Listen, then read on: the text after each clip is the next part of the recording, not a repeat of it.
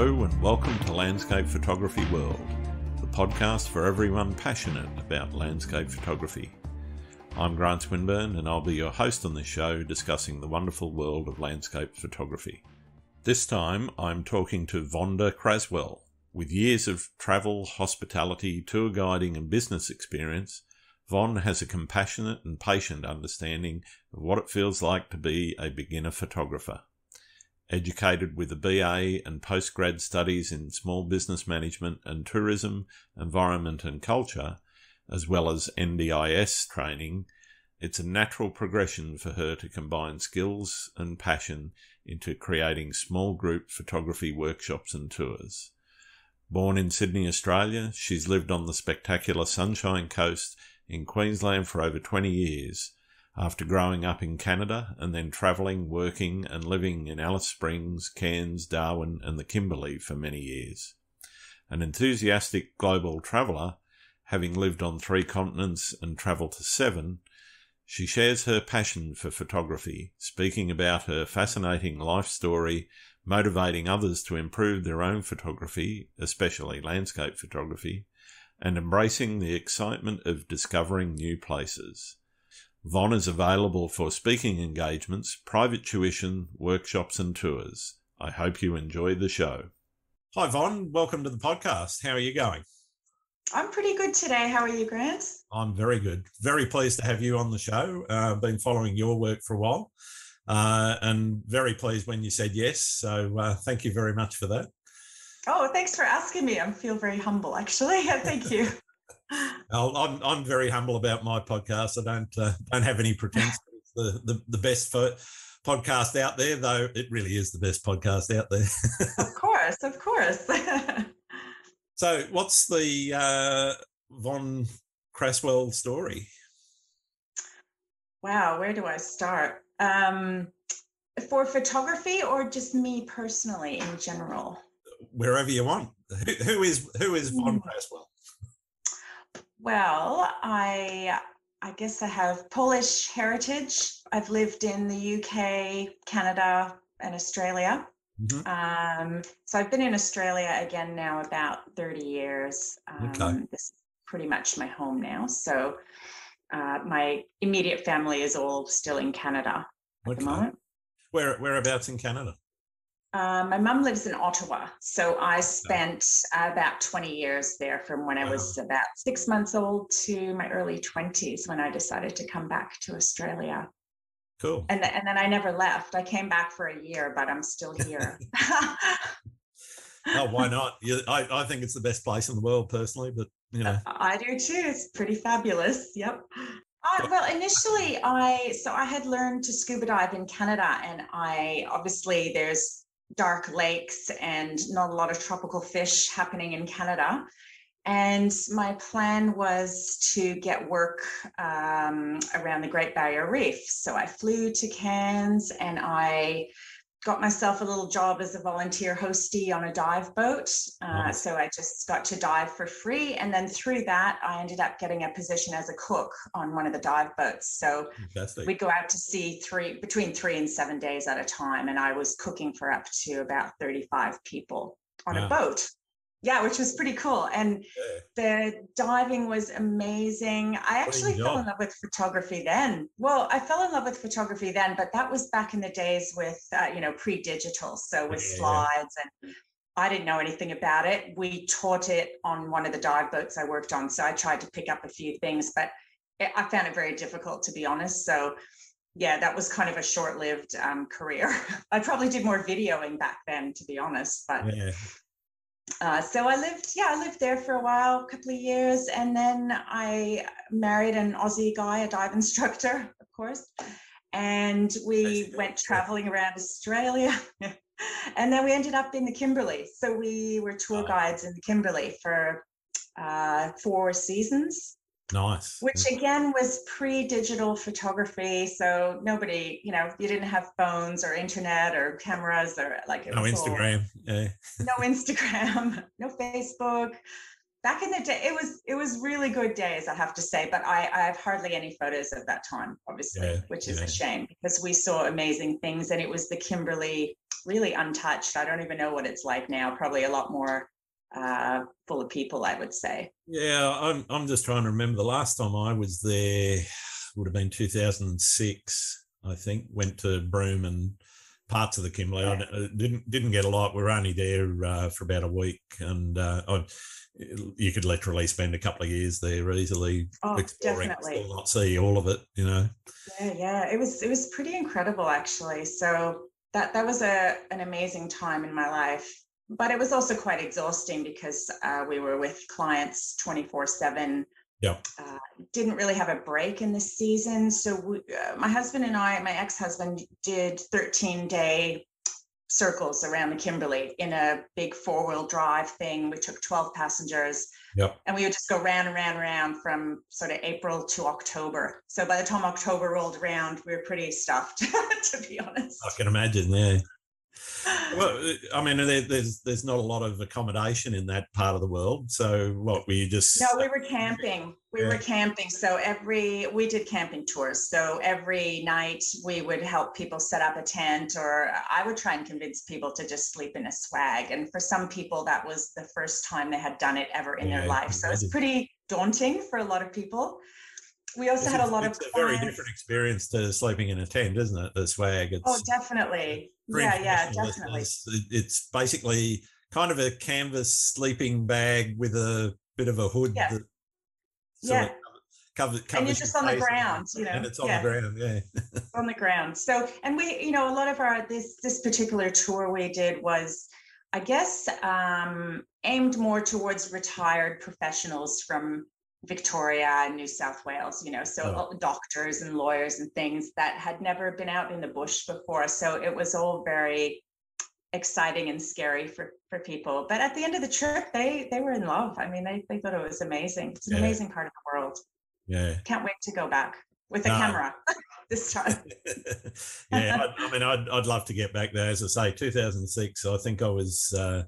still playing about with, in terms of digital, still playing around with the little Canon Nixus Happy Snapper, not a... I didn't have a DSLR at the time. I had the Minolta film camera, but didn't get a lot of anything but family sort of stuff there. So it wasn't... It's funny, my dad tried to teach me photography. He actually did a lot of black and white photography. Okay.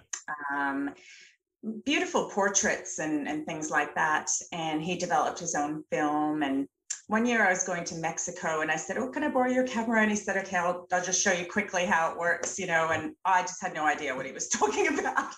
And I didn't have much success because obviously it was all manual settings. And I just had no idea what I was doing. So that was my photography career, like start and finish in a week.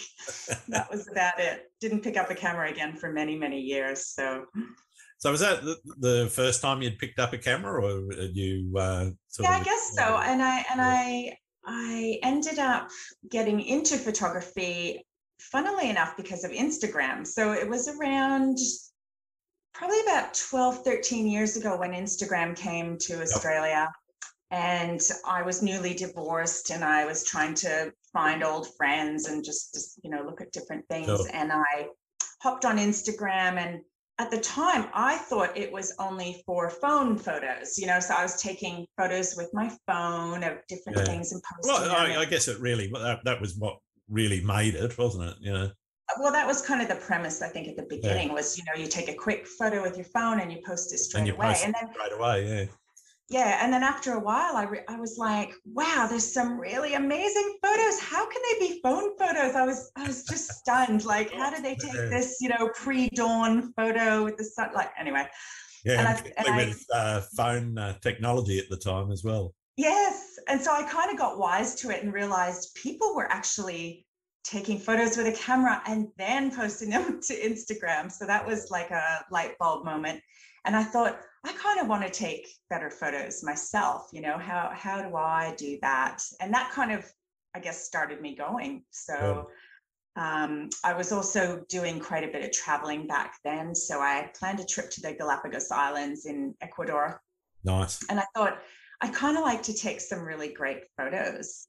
And of course, like everyone, when they first buy a camera, they're like, oh, it's like a DSLR. I'm going to take great photos, and then you come back and you're a bit disappointed. Then you're kind of disappointed, and you're thinking, oh, that didn't quite work out how I envisaged my photography. Everything on auto, shooting in JPEG, etc. Yeah, been there, done that. Yeah, so that was like a little bit of an eye-opener for me. I ended up shooting in auto most of the time, and I really didn't get shots that I was proud of. But I had a great time. It was an amazing trip, so I can't argue with that. And then I was planning a trip to Antarctica, and I thought, okay, maybe now I'll learn a little bit more about photography, because I am not coming home from Antarctica without awesome pictures. So I found a local photographer, and I did a couple of lessons with him, and he sort of started teaching me manual settings, and we just tried a lot of different things, like panning, or photographing a balloon full of water that you pierce and it explodes with water, and we did a few little tricks like that. And I thought, at the time, actually, I thought, I'm going to become a dog photographer, like a pet photographer. Just dogs. This was before this was a huge thing. Yeah. And it's a massive. Yeah, and I was convinced. I was like, that is my career, dog photographer. So, yeah, that didn't work out too well either. I just found it quite difficult, actually, to find people who are willing to let me photograph their dog. And dogs are like crazy and unpredictable, and they, I live near the beach, so there's a lot of sand, and I thought, no, I'm not sure that this is really for me. And then I discovered that I quite liked being by myself with my camera in nature. I found it very super relaxing, and the landscape doesn't really talk back to you, and you don't have to tell it what to do. And it doesn't you record it, kind of. Yeah, so it was quite an eye-opener. So I thought, I actually don't mind landscape photography, and I started to do a few portraits. I still do a few portraits now. I do some for businesses, for their internet, their websites, corporate, like a yoga business or whatever. I do photos like that. But I guess I really fell in love with landscape. I really fell in love with landscape. I just find nature pretty incredible. I was brought up to appreciate and respect nature. My parents were very greeny, and they were very, I guess you could almost call them hippies, way back years, when I was small. Like, I'm 54, so it was quite a long time ago. They were doing composting, and they weren't using plastic, and, they already had it sorted out 45 years ago. Yeah. So I grew up with a real respect of nature, watching David Attenborough documentaries, and I guess I started to fall in love with the nature more when I worked on the Great Barrier Reef, because obviously I was scuba diving every day, and the nature, it's an incredible world down there. The relationships between fish and I don't know, it's pretty amazing. So I kind of really cemented that when I started photographing landscapes. I thought, nature is incredible. It's always different. Yeah, amazing. No, great. So what made you decide to go into photography full time, and particularly sort of landscape, and how did you kind of come to that decision that was what you wanted to do? Yeah, so it was quite a long process, because I think, like everyone who wants to be a photographer full time, you kind of have this romantic image of, you just take photos and you put them on the internet. Photos, and people buy them, and everything,'s great. So I enjoyed taking photos for a number of years, and I still had an office job. So I was working in an office and doing photographs on the weekends, and messing about with portraits and dogs, and just trying different things. And I guess I always had instilled in me quite a strong work ethic, and not depending on handouts and things like that. And I kept thinking, I have a mortgage to pay. Like, I don't have the freedom to just toddle around and do what I like. I have to have a secure income.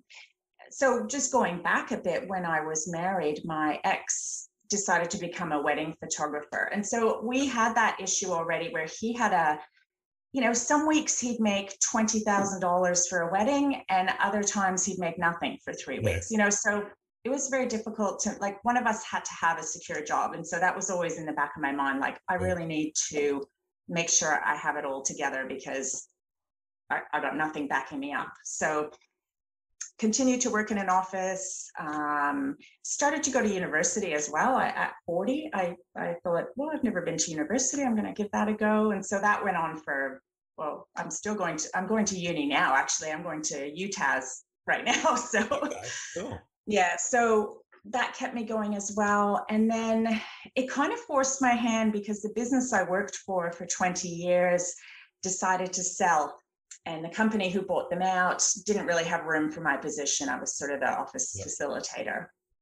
And so it kind of forced me in one way to make a decision, like, am I going to go and work in another boring office and like, or am I going to try and take a plunge and do photography full time? And what does that look like? And so that was only at the beginning of 2019, actually. Okay.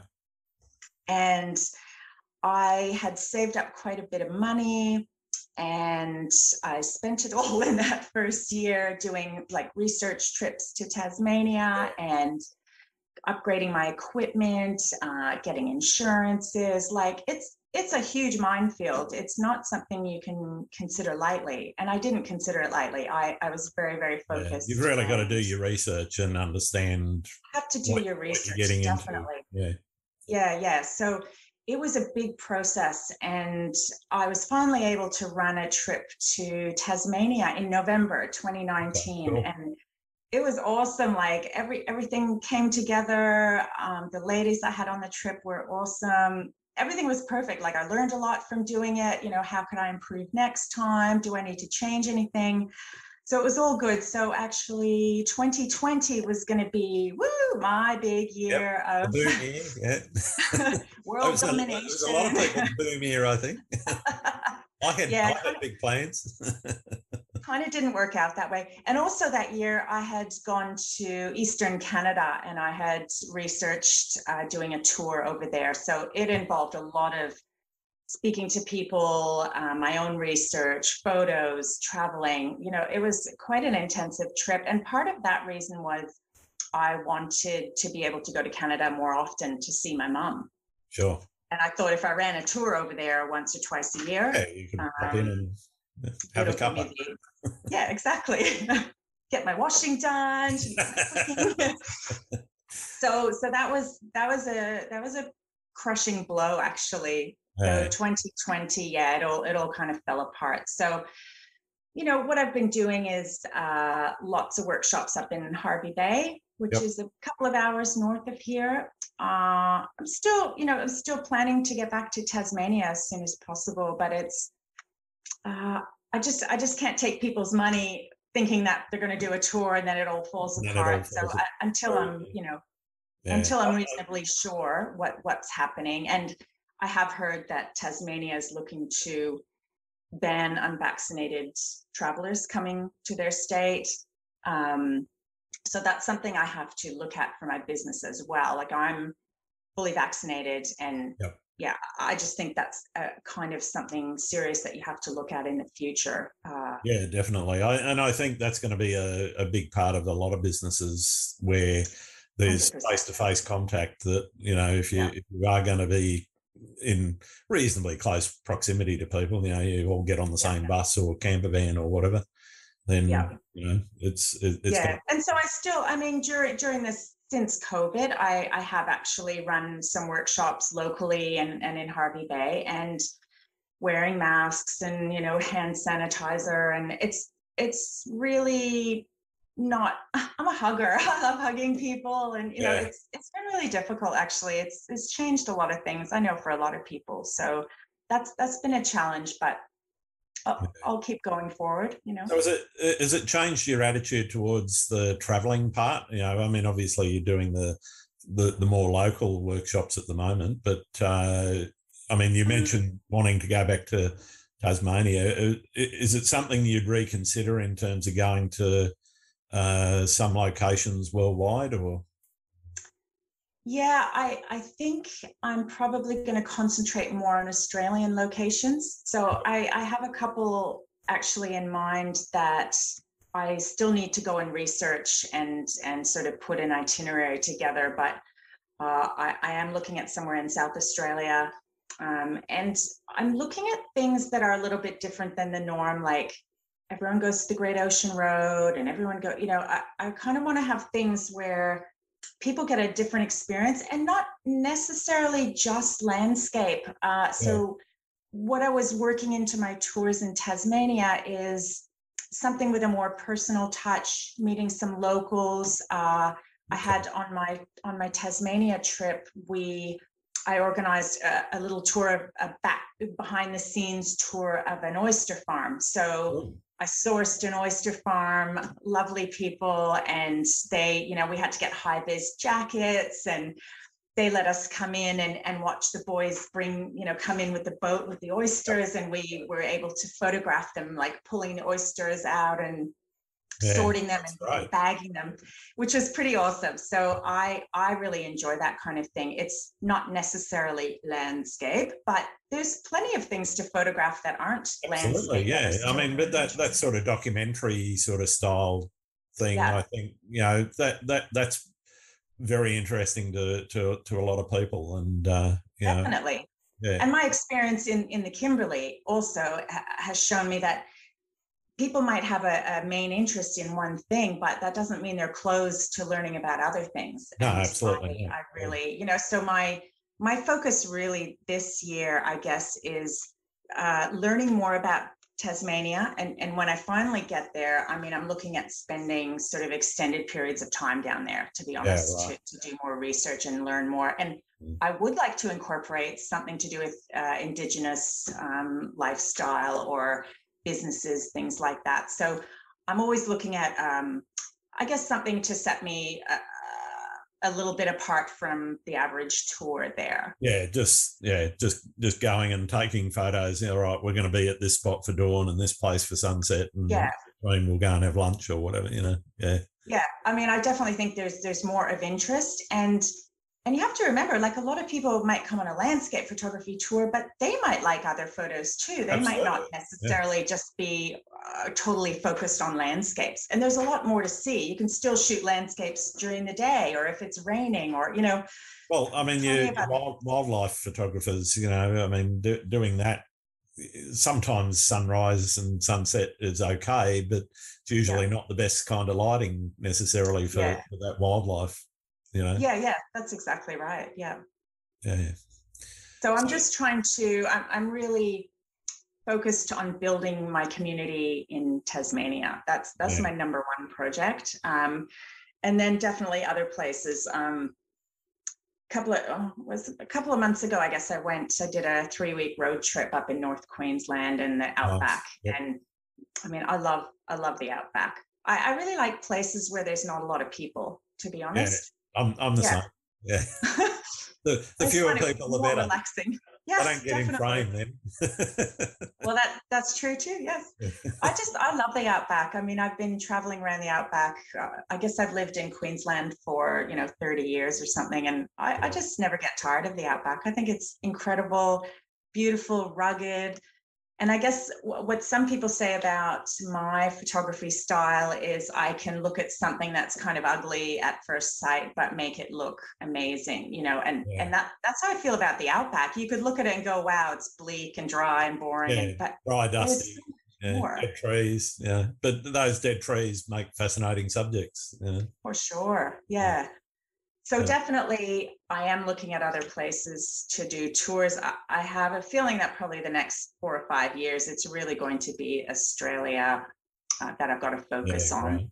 I just think that's the safer option. And also, we don't know what flight prices are going to be like. And no, that's very true. I mean, even for Tasmania, I kind of have to rethink all my pricing, because obviously now things like car hire and accommodation and everything's kind of gone up quite a bit in price. So that's going to be interesting to see if people are willing to pay that extra cost. Yeah.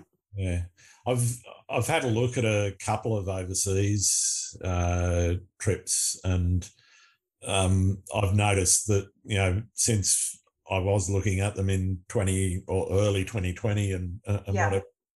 whatever, not just the flights, but these were like photography tours and that sort of thing, and the prices have just started to go through the roof, and Yeah. I think that's going to be a big test as to Yes. who's going to pay that kind of money for a photo trip. Yeah. And I mean, what I see for my business too is having repeat clients, so Yeah, someone might come with me for a weekend workshop in Harvey Bay, and then they go, oh, I kind of wouldn't mind going to Tasmania. I've already been with Fawn on a weekend, and I know I can trust what she's saying is yeah, right, and she'll deliver, and and then they might go to South Australia with me next time. That's kind of what I'm looking at, I guess, is maintaining relationships with past students and customers and things like that, and yeah, trying to build a network where I will have repeat business, because I think that's the way of the future for my business. I do a lot of private lessons and yep, things. I also work in disabilities at the moment, so I have this kind of randomly fell into my lap, but I teach a okay, weekly class of photography for people with disabilities. And so okay, that's been right. quite fascinating. So part of my accreditation in Tasmania, I'll be doing another little accreditation for disabilities. And so that'll be interesting, because I'm very Excellent. open to that as well. Well, I wanted to actually touch on the accreditation and the accreditation process. How important do you think that sort of tourism accreditation in particular is to the photo tourism industry? And what does it actually take to obtain accreditation? Because I don't think a lot of people understand what accreditation is, or how it Yeah. works. Yeah, so Tasmania, I mean, it's very important to them to be doing the right things, to be protecting the environment, um, people having insurance. They want to know that people going there are going to take care of the areas they go Yeah, to. And uh, in my times in Tasmania, I've seen a lot of photographers, and I still continue to see a lot of photography that I know people have climbed the fence and they've trampled down another path that's not open to the public or whatever. yeah, And I'm not really that photographer. I just think if people can, I don't know. I believe in protecting nature and things like that. So yeah, the accreditation process, it is time consuming, it costs money, and it involves a lot of paperwork. A mm, lot of paperwork and answering questions like, do you have a disaster plan if something happens? What happens if someone gets injured? What happens if this, just to make sure that you actually care about the people you're with, that you're yeah, responsible for, and what do you do in the case of an emergency or an accident, or things like that. And yeah, so it is a long process. It's also to do with parks and wildlife. yeah, I have to pay entry fees for all my clients, and that's another thing I've really seen in Tasmania, especially, is little tour groups tootling around, and no one's got any kind of authority from yeah, Parks and Wildlife, or accredited or anything. And I don't know, I guess I'm not very happy about it. I'm not a dauber either, but yeah, I yeah. just think people need to kind of work a little better. I think it's really unfortunate that there's a lot of cowboys doing things like that in Yeah, no, Tasmania. I'm definitely with you there. I think, and a big part of that is, as you said, right at the beginning, talking about the way or the impact that tourism can have on the environment, and Sure. you see some places, particularly some of the overseas places, that get so the tracks are so worn down now, and people Yeah. leaving rubbish around. I remember. I was talking to somebody over in the UK, and I don't know if you know Durdle Door, which No. is down on the south coast. It's sort of like the UK's equivalent of the Great Ocean Road, the 12 Oh, Apostles okay. thing. That Yep. that it's that Yes. sort of thing. It's not sea stacks. It's actually an arch. Oh, Uh, yes. anyway, but so the usual shot is from the top of the cliff, and Yep. I was talking to this person, and they just said it was just they were horrified Deadline. when they turned up there Yeah. because there was just rubbish strewn all over the place. There was, people just not really taking care of the place at all. And I think, the photo industry has a lot to answer for, but also a lot of responsibility that it can take, and it's, drawn by things through social media and so forth, but I think a lot of people just, they don't realise what those impacts can actually have on an environment, and particularly delicate ecologies in places like Tasmania, and anywhere in the world really. But and I think that, and I'm careful about things too. Like I was brought up to clean the area that you're in. So if you arrive somewhere for a picnic and there's rubbish, pick it up. Yeah, exactly. And if you bring your lunch bag in there with your cling wrap, like take it out again when you leave. So even on my daily photography, when I go out for sunrise, I always have some kind of extra bag in my bag, so I can pick up rubbish and things like that. And I just think it's the right thing to do. So I always encourage people to do the same. Yeah, definitely. Absolutely. Yeah, no. Going back to that accreditation just for a sec, like that has actually opened up a lot of opportunities for me. So part of my accreditation, what happened during COVID was the tourism industry, obviously in Tasmania, was in pretty dire straits, and University of Tasmania actually got together with them and said, well, what if we offer your members some education for free? So I was invited to do a graduate certificate in tourism, environment and cultural heritage. And so that's what I've been doing the last year. And it's been really fascinating. We were talking just now about over-tourism and the environmental impacts. And we've been doing heaps and heaps of study about that. And I find it an incredibly fascinating topic, and I'm very curious to see if things are going to improve and change for the better since COVID. Now that we've kind of realized, I don't know if you remember seeing footage of Venice last year, after all the tourists went home, and then the water was suddenly like clear, and there was dolphins. Dolphins in Venice, which is pretty incredible, really. But I can 100% see how that's all coming from. And I guess part of the problem is Instagram and people revealing their locations and things. So I actually don't, unless it's like a pretty obvious place like 12 Apostles on the Great Ocean Road, I'll just say Tasmania or Sunshine Coast or on my locations, because I feel that everyone doesn't need to know. Like, if you really want to know my location, you will go and look for it and find it yourself. And it'll be more rewarding.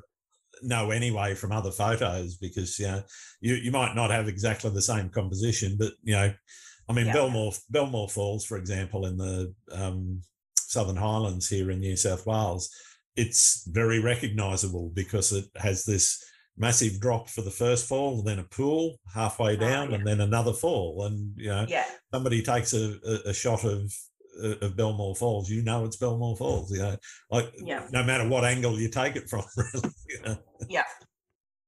So I'm super careful about that, and I get a bit of aggression sometimes from people if I'm not willing to share the location, but I don't care. I just think it doesn't matter. So I've actually joined. I'm a member of a group called Nature First, which is also about photographers taking responsibility for places they take people, and location sharing and cleaning up rubbish and that kind of thing. And I think it's pretty important, and it's definitely something I incorporate in my tours, and I'm very conscious of that.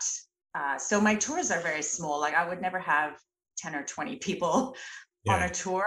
I would have 3, 4, 5, maybe max. I think that's a really nice small group size, and it's manageable, and everyone can get to know each other quite well, and that's more my thing. It's not the big tours of people clumping. But I think also, as you know, running workshops, if you have too big a group with not enough instructors, I've been on a couple of workshops where there's been 2 or 3 instructors, and say roughly, I think between 3 and 6 people per instructor. That's a manageable number. But if you were trying to manage 10 people on your own, It's almost impossible to give them enough one-on-one time to actually make sure that they've got value out of the experience as well. Yeah, absolutely. And I know some people are really in it to just make the money. And to be honest, the money is, of course, I need to earn money because this is my living, but I would never, I don't know, I guess I would never cross that line and say, I don't care anymore if people have a good time. I'm just going to book them, on the trip. If I get 20 people, great. Like I will always take small groups. That's just how I like more personal. I'm a very patient teacher, I've been told, and I like to take time with people. And the whole idea of them being there is to learn something and to gain from the experience. And if I can't give them that, there's no point in offering it, Well, they're there to enjoy themselves, first and foremost. Yeah. And so if you're not giving them an experience that they're going to enjoy, there's little point in doing it, I think. Okay, there might be some, dodgy operators out there that are just in it for the money, but I think if you're going to get started in something like that, then, you really got to have a long, hard think about what it is that you're doing it for, and it's not, can't just be about the money, And I'm pretty passionate about just teaching. Like I sometimes, honestly, I find it amazing that people are so wowed at my photos and they want to know how, because to me, I don't know, it's just natural. Like I look at it and think, oh, I've got to shoot portrait, style, and I've got to put this in the foreground. And so I find it interesting when people try to unpick it and make me tell them every little thing, because I don't actually know sometimes. Like I just go and set it up, and without thought, that's how I like it. So that's been a challenge for me, is how do I put that in words, to help people understand, how I get there. Yeah, you always get the question, what settings did you use? I can't remember. Okay, I can go and have a look at the EXIF on the file and whatever, but it largely doesn't matter. No, and that's what I teach. Like, I teach a lot of, I sell the NISI filters, and I teach, that is like the number one thing people want to know. How do I use filters? And when I remember back to my first time using filters or thinking about filters, I had no idea. I was like, wow, they look really cool, and I like the effects, but I don't even know the first thing about it, I try to watch little YouTube videos, and I'm not a very good YouTube trainer. Like, I'm not good at watching videos and getting a lot out of them. Like, I think, oh, that's cool, but then when it practically, I don't really get much out of it. So to me, a one-on-one thing is much better. Lesson, the practical, And to be honest, I've probably got more out of YouTube for processing, because you can pause, try it out. Okay, that didn't work the same way that worked on what he did. Rewind it a bit. Okay, that's what I missed a step. Yeah, I mean, I think we could agree. Like, I'm a very basic Photoshopper. I could spend hours a day trying to teach myself how to do Photoshop better, but I actually don't. Not that I don't like it, it just doesn't, I don't know, it doesn't come easy to me. It's very, very challenging. And often I try and learn something, and then it, like you said, then it doesn't work. And when I'm watching videos, I just never get anywhere. So I guess I've taught myself to try to take the best photo in camera as I can, using my filters and my settings. And then when I get it into Photoshop, it's not like I'm trying to get rid of the sky, or I don't know. There's amazing Photoshop people out there. I am definitely not one of them. There's fantastic people, fantastic images created, in composite. I mean, I've played around a little bit with composites and whatever, but my preference again is to get it right in Cameo.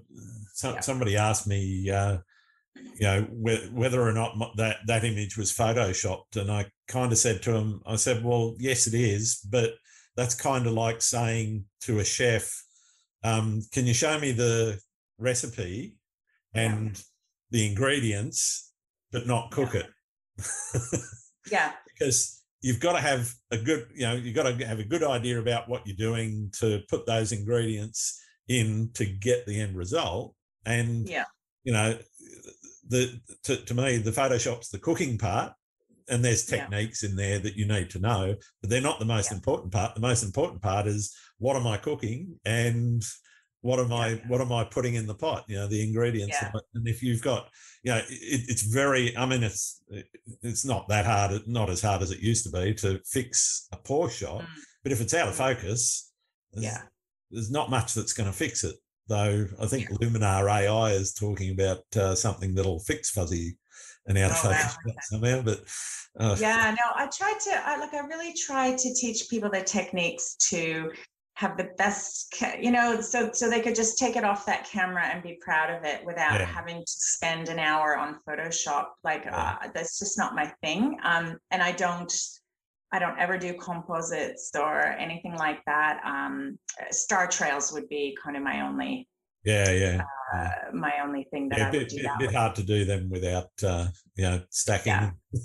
Yeah, but otherwise, I mean, I'm just pretty natural. Like I went out the other day to a local national park, actually, that I hadn't been to because I heard there was wildflowers everywhere, and I kind of went crazy. And I loved my shots. I didn't even edit them, to be honest. Like I just opened them up in Camera Raw and had a quick look and went, well, there's nothing really to improve.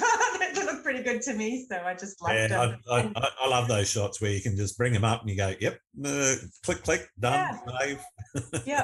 Yep, for sure. So yeah. Anyway, getting back to accreditation. I mean, there's a lot more to it. Like you have to have your insurances. They want you to have your first aid. And obviously first aid is something like I just did a refresher for my CPR. So that is an annual thing. It's like ongoing. It's not like you do all that paperwork and then you're done. Like you have to keep it up to date. They're always requesting something. Like I remember the first time I did CPR would have been in the Boy Scouts in the late 70s. Yeah. And since then, first aid itself and CPR, just the process of CPR has changed. Oh, 100%. I just did it 12 months ago. And that's it. Yeah, every 12 months they come up with. And especially with COVID, you know, COVID has made us more careful about, you know, bodily fluids and being close to people and that kind of thing as well. And so that's all a bit of a process as well. And the other part of accreditation, which I do like, is continuing learning and continuing educating yourself on different reasons. You know, like I've done a COVID safe module where, you know, kind of learn bits and pieces about how to make people COVID safe on my tours. And I have to actually answer a lot of questions again, like, you know, what are your processes and what happens if this happens? And, you know, so it does cause you to think a lot and plan a lot and I guess be a more responsible business owner at the end of the day. Because I think I think that's an important part of it. You know, you've really that responsibility that you've got, you know, you actually have people, I mean, you know, they've got to take their own responsibility for their own safety too, but you are, whilst they're under your care as part of it too, they are your responsibility to a certain extent. Oh, for sure. And this brings me back to when I was working in the Kimberley and working on the dive boats. You are responsible really for people when someone's really sick or they've cut their leg or they're like, they come to you. They come to you. You're the expert. Doesn't matter what it is. You're the expert, you know, because you're the one who knows. And you do have to know a lot of stuff. And I like knowing stuff. I like learning and as I said, I'm going to university still now, so I'm quite enjoying that as well. Cool. What are you studying at the moment? Tourism. Tourism. Okay, cool. Yeah, tourism, environmental, and cultural heritage. So it's about global issues with tourism. It's fascinating. Nature. You know, how can we improve things? It's very focused on Tasmania, obviously, because it's at the University of Tasmania. There's a lot of really interesting things in there. Like I didn't realize how much Tasmania depended on cruise ship tourism, for example. And that's kind of, you know, disappeared in the flick of an eye. So there's a lot of places in Tasmania that are doing very, very tough. I don't know. I feel a real connection to, I really love Tasmania. I just think it's a beautiful, secluded little place well, it's an island, it's gorgeous. I mean, there's a lot of, particularly the southwest. I don't know if you've ever been down Yeah. Parkine and that. Yeah. There's some places there that I think very few humans have ever even been to. In fact, I'm pretty sure there are some valleys where no human has actually trodden. Yeah. So I mean, my focus is Tasmania and spending more time there, and I have people waiting down there for me to come and run a workshop for them. So I still cannot get there, but I'll get there eventually, and I'll spend some time down there, and probably a month or two at a time, and just explore just with my camera, and meet up with some of the photographers down there who I know online, because that's a great community, the online community. But yeah, I'd like to meet people as well in person. So you've done quite a bit of shooting around the world. What locations are still on your bucket list, other than Tasmania? I haven't actually been to Scandinavian countries. So like I was 3 days away from going to Norway, and my partner was quite ill, and I had to cancel all my travel. Yeah. And so I missed Norway, and I've always wanted to go to Iceland, places like that. I like snowy, cold places much more than tropical, I suppose. Up the Arctic, Greenland. Yep. There's also Russia, those frozen ice lakes in Russia that I'd love to see. Mongolia, just out in the desert. Yeah. I feel like all the places I want to go are weird and remote and away from people. And I actually want to do, I have a big thing for jetties and piers. And so I would like to do a trip to the UK and just do all the giant piers that I there's know a lot of them there, yeah. There's a lot of them. So yeah, I would love to do that. And then I think, and then there's like Northern England and the Isle of Wight. So many places. So many places. No, the list is always way longer than there will be time to get to. Yeah, and I actually have a bit of a waiting list for Eastern Canada when I eventually can run a tour. So we'll see how that goes. I'm not crossing my fingers for that just yet, but maybe one day I'll do that. Yeah, myself and the wife were looking forward. Last year we were planning to do the Silk Road from Western China all the way through to Georgia. Fabulous. But that's just parked and on hold. And, I mean that sort of unexplored it's not unexplored, but that sort of landscape that you don't see a lot of photos of. And it's a bit off the beaten track. I mean, as much as I love the Great Ocean Road, I think it is absolutely incredible. But I want to go to other places that people haven't seen. And a lot of my travel, like I've traveled my whole life, and there's a lot of places that I've been to that were awesome and amazing, but they were before photography for me. So I have a couple of snapshots and things, but I think, I should go back there and delve, more into it. And so I have a massive, massive list of places to go one day. Whether I'll get there, I don't know, but I do love Australia. I've traveled quite a bit around Australia in a combi van and, every other which way possible. So I will get to the Pilbara one day as well. I've not been over there. I mean Ningaloo Reef and all of that, Shark Bay. I mean, it's just beautiful over there. And I still remember from my times in the Kimberley, every fortnight, I'd kind of roll around to Broome, and it was like, look at the ocean. It's just incredible. There's so many beautiful places. I mean, I don't know when we're going to be traveling. I don't think we're going to be traveling like we used to. Really, I don't think I haven't run out of places to shoot in Sydney. No, exactly. I was talking to Neither have I. I've been trying to get to Sydney now for quite a long time again to shoot, because I actually love the city. Like I love urban nightlife and all. I think it's pretty amazing. So that's another thing I would like to shoot more of. But I live on the Sunshine Coast where we don't have city lights or nightlife really. So I have to wait till I get to a city again. Yeah. Pardon me. Sorry, I'll just edit all this out. So we all have our inspirational and aspirational photographers. Who's your go-to person when you are looking to extend yourself? Oh, wow. That's a really tricky one because there's lots of genres that within landscape that I think are amazing. I follow a guy in England, Wild Seascapes, I think he's called, and he does like ocean, just big waves and then beautiful birds flying across. I think it's amazing. I actually think you become the expert at your local beach, like stuff that you shoot all the time. That's when you're the best, and so for me, I guess it's my local beaches here, but that doesn't mean I don't follow other amazing photographers.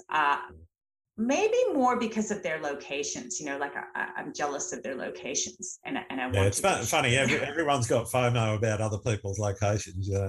Oh yeah, and people do about mine. They're like, "Oh, you're so lucky you live." And yeah, I do love it here, but man, I would like to shoot something different sometimes. Well, that's it. Yeah, because you kind of go, "Oh, I've done that again." Yeah. So, I don't know, and I like. I mean, I really love travel photography. I do a bit of travel photography, and I would love to do that for a living. I would love to just be traveling a lot more, but who knows what's going to happen. No, definitely.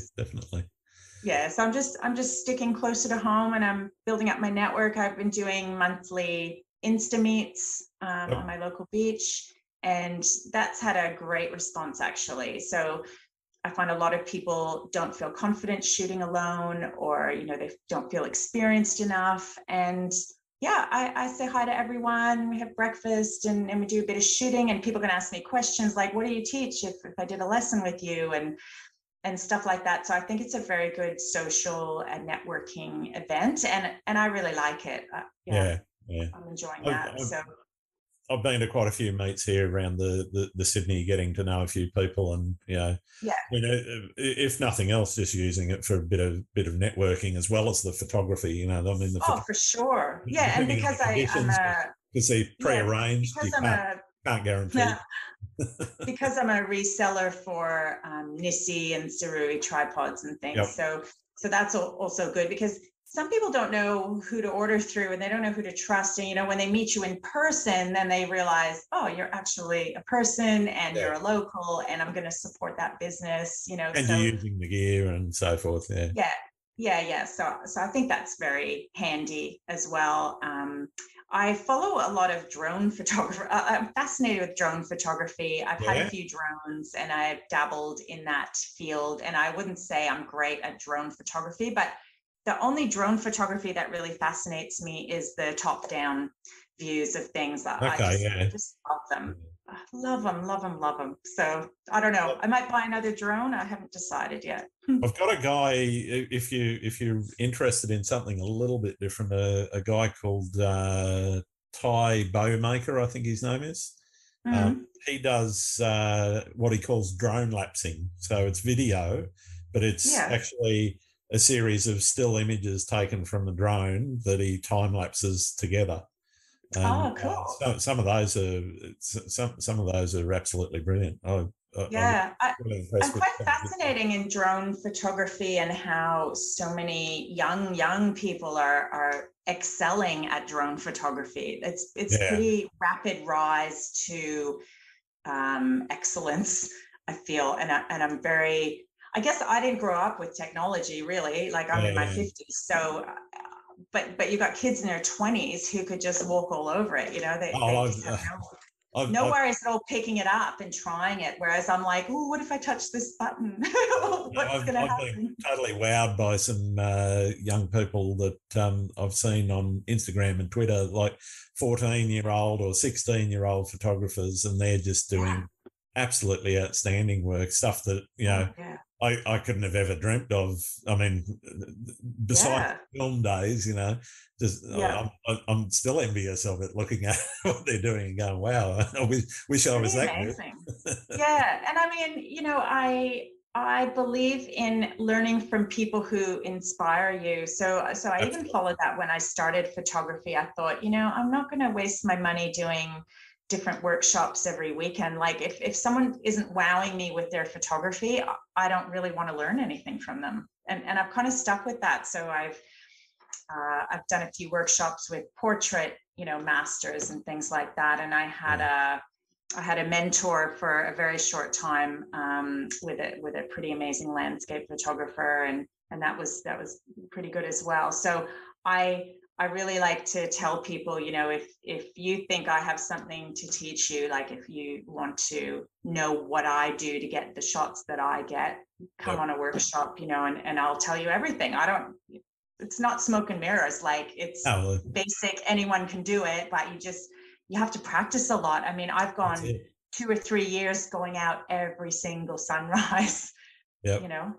And that's exactly the way that people learn, is that repetition. You constantly going out, looking at what you do, saying, I didn't quite nail that, whether it's focus or whether it's aperture or whether it's shutter speed or whatever, And I encourage people too, like if you get out on a regular basis, you start to learn how to change your settings on your camera without even really looking at your camera. Like it becomes sort of automatic. So you don't have to sit there with your head torch on and, light up the whole countryside to try and fix a setting on your camera, because that finger on that dial will do the job. And it's just familiarizing yourself, I guess, with your equipment, which I think is fantastic, because you're in the darkness a lot of the time. I think it's probably the most important lesson that you can learn in photography is understand your gear, and so that, as you say, you're not turning the head torch on or whatever. You can do it in the dark. You know where your settings buttons are just by feel, and I think if you just practice that, you go a long way to learning how to use your gear better, because you know where your buttons are, where your dials are, and well, it becomes more instinctive, like Absolutely. You just automatically go there. And the other thing I teach people is if you're going out for a landscape, like get there an hour before sunrise, not 5 seconds. If you get there an hour before, you can actually set up, make sure you know what you're doing with your camera, have everything ready. And so when the light explodes and the sky is amazing, you're not going mad, going, oh my God, I'm not set up yet. Yeah. So often I'm very early, and sometimes I'm already taking a few shots, test shots, just seeing if I like the composition, and I'm following the light. And you really notice, winter to summer, how the sun is in a completely different direction. And it always amazes me. I'm like, I'm sure the sun came up over there. Oh no, but maybe that was summer. So I'm not very big on following like apps like photo pills and clever apps like that give you every last detail. I just kind of go, I'm going to the beach this morning and I feel like shooting this jetty, and I just go there and wing it and see what happens. Sometimes not the great conditions, but you still learn from those conditions. Absolutely. I've had some great experiences in what I would have thought, if I'd known what it was going to look like, I probably would have stayed in bed. But exactly. But there are some great times that I've had in what looked like really horrible conditions and got some really nice images out of them. I remember one at North Narrabeen, and literally I think the sun appeared as a kind of red dot on the horizon, between the horizon and the cloud, for about 30 seconds. And that was the total colour for the morning. I know, it's pretty, it's nature. That's what I love about it. I'm always amazed at some photographers, and they go, oh yeah, I was looking at the cloud apps and it looks like it's going to be high cloud and there's this and that. And I just go, I'm just going to go out or not go out. Like I couldn't care less what the apps say. What I do look at is tide times when I'm shooting on the ocean. So I always look at tide times, but everything else, whatever. I look at the apps, but the main reason I do that is largely to decide where I'm going to shoot, because if I know it's going to be high cloud, and then it doesn't matter where I go, But there are certain, if I want a certain astronomical. Yeah, if you've got a shot planned, yeah, for and sure. I'm planning that shot, then I'll spend a bit of time planning it. But a lot of what I do, I don't plan, a long time ahead. There's a couple I of think it's shots. more fun that way. That's why, to be honest, that's why I shoot alone a lot of the time. I really enjoy shooting by myself, 100%. But what it means is if I have a plan to go somewhere and I get there an hour before sunrise and I go, oh my God, that's clumpy cloud. I hate it. I'm going to go here. I can just take off and go somewhere else. I still have time to get there nice and early. But when you're with other people, you're kind of bound to stick in that group, and I find it a bit stressful, and for me it's my morning meditation going to take photos. So sometimes I do take people along or meet up with people. I guess as a female photographer, it's the safety aspect of, I know that some places I wouldn't go alone in the dark or that kind of thing, but generally I much prefer to be just by myself, and then I'm free to do whatever wherever I go. I'm not bothering anyone or waiting for people or. Yeah. No, I know exactly what you mean. So what's the most memorable experience you've had when out shooting? Oh, wow, most memorable. I would probably say when I fractured my vertebrae and fell. Yeah, that was on a local beach. They have these big sandbags that they put up as like breakwaters. And after a little while, the sandbags kind of harden up like concrete. They're fully hard.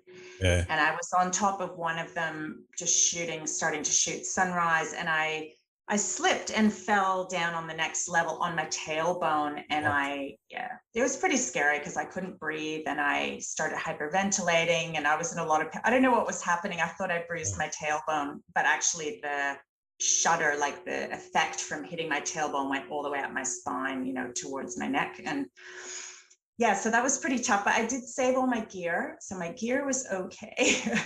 And then I kind of hobbled to the car park. So it was quite a lot of sand I had to trudge through and I couldn't stand up. So I was all hunched over and just, anyway, ambulance and 6 weeks on my back. My goodness. So I will never forget that. And it's not so much about being careful. Like I'm always careful, but that's why they call it accidents. Like accidents happen. And I suppose in that way, shooting by myself is probably not a good idea because if something happens to me and I'm all alone, what next? But I am pretty careful and I know how to manage my risks, like I know this beach, the rocks are super slippery, so I'm going to wear particular shoes or, I'm pretty good at managing that risk. But obviously, accidents happen. What can you do? I mean, that was pretty bad. I mean, I couldn't walk. I wasn't allowed to walk for 6 weeks. So that was hard. That's amazing. I did a bit of macro. In my garden. And how long is it okay now? How long did it take to recover? Yeah. So I fractured 2 vertebrae and 6 weeks on my back and they did heal. So apart from that, I would actually say memorable things to me are like places I've been to. And so Antarctica would be my number one amazing.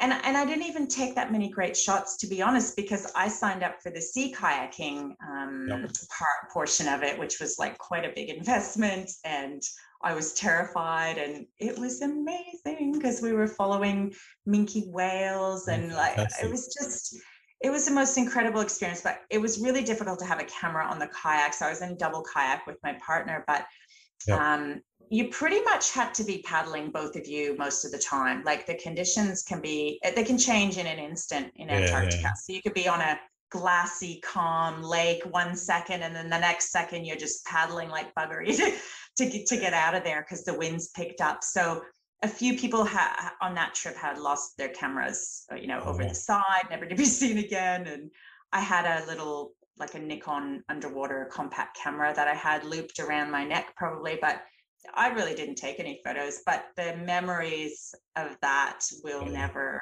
they'll never go away. I think some of the best experiences is when not necessarily when you don't have the camera, but when you're actually just enjoying nature and what's going on around you rather than trying to capture it. Incredible. And you know what was amazing about that trip was there was no internet either. So I actually really enjoyed that, because if there is internet, I'll be on it. Like I'm on Instagram, a couple hours a day, really. Yeah. So that was excellent for me. I thought that was brilliant, not having internet. I highly recommend it. But if you are forced to do it, it's really good. Nice to take a break from it occasionally, I think. Definitely, most definitely. So have you ever hit a creative wall? Yeah, I guess I sort of lost I used to go out for sunrise every day, like I said, for quite like a year or two probably. And then, I don't know, for some reason I started sleeping in a bit and getting up when the sun came up, and that was really nice. And I just kind of lost track for a while, didn't want to get out much, kept thinking, oh, so tired of going to the same beaches. And I just took a little break for a while, I suppose. And then I try and shoot something different. So that's when I'll go bush, and try to do some macro flowers or things like that. And I find it really interesting to be teaching other people, especially in this with my people with disabilities, because they have their own unique view of things. And so sometimes that can stir something up that gives you a bit of creativity.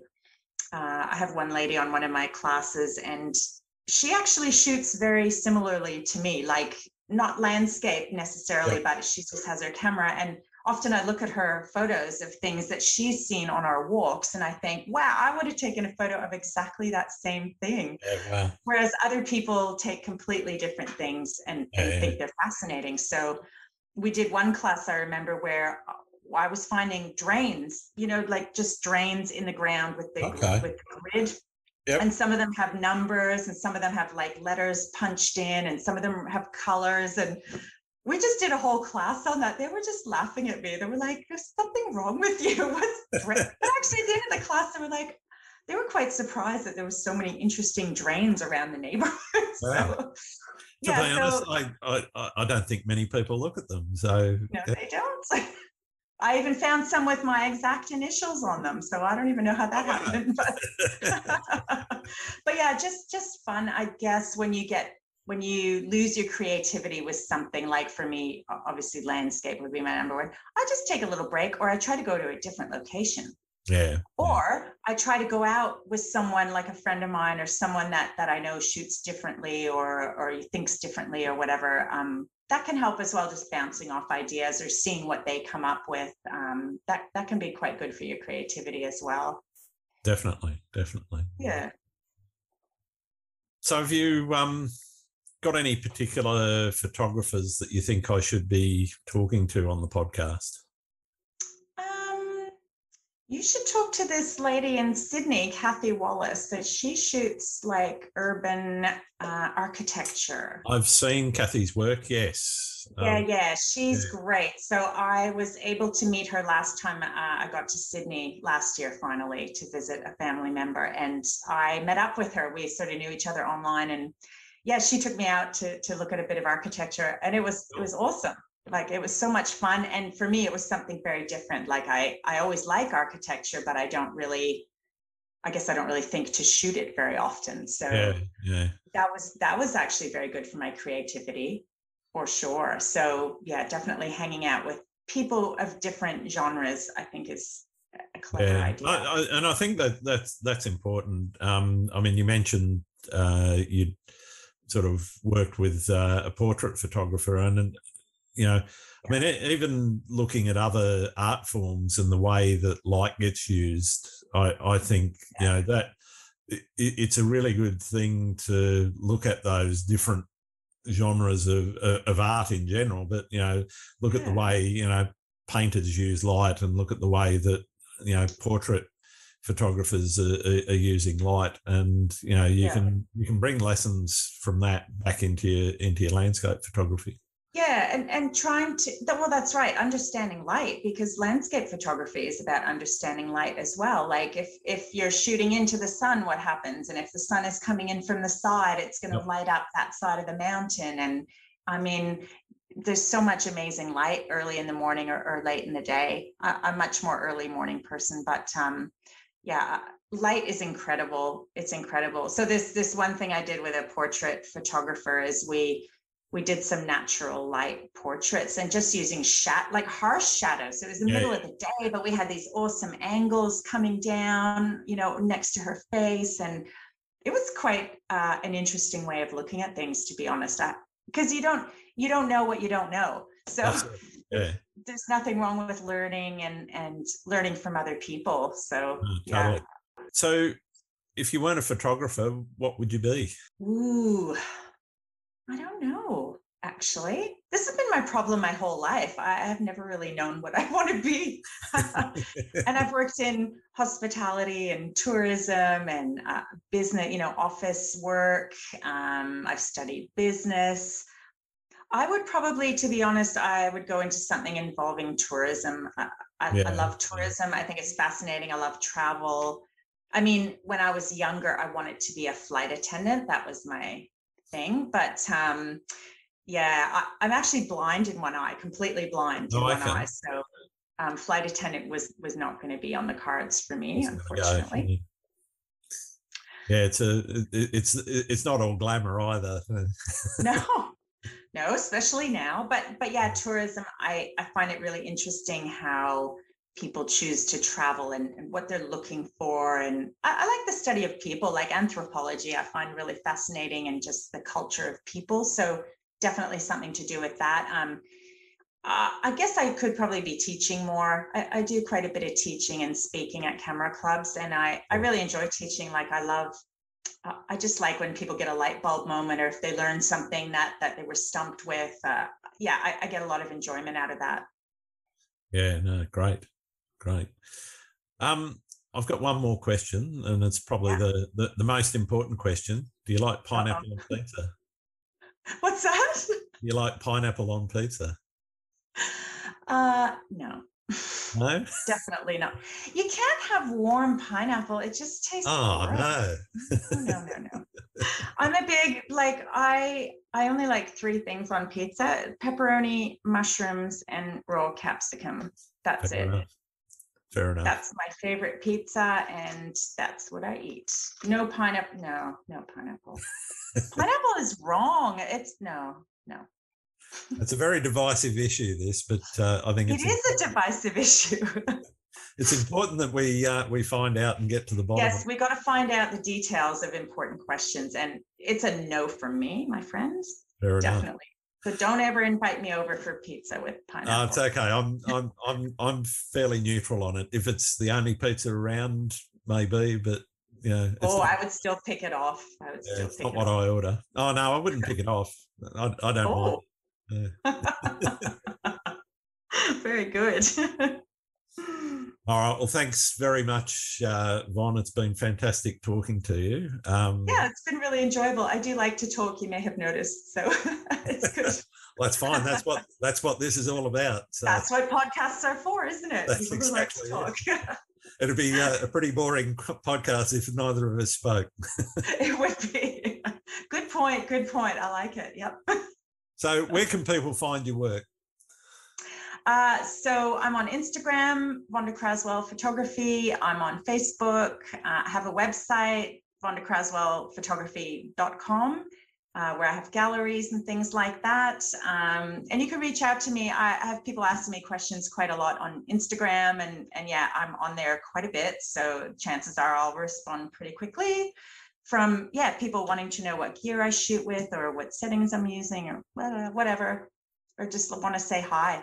I'm always around, and I plan to make this photography bizzo a career for myself for quite a number of years. So I'm still plugging away at it, and if you think I can teach you something, come and see me. I can. Fantastic. Thanks very much, Von. Thanks for having me. Appreciate it. No problem. Thanks again for listening to Landscape Photography World. I hope you enjoyed the show, and keep listening, because I'll be joined by some great guests in upcoming episodes. You can find my work and this podcast at grantswinburnphotography.com. I'm also on Instagram, Twitter and Facebook. I'm Grant Swinburne, and hope to see you out shooting soon.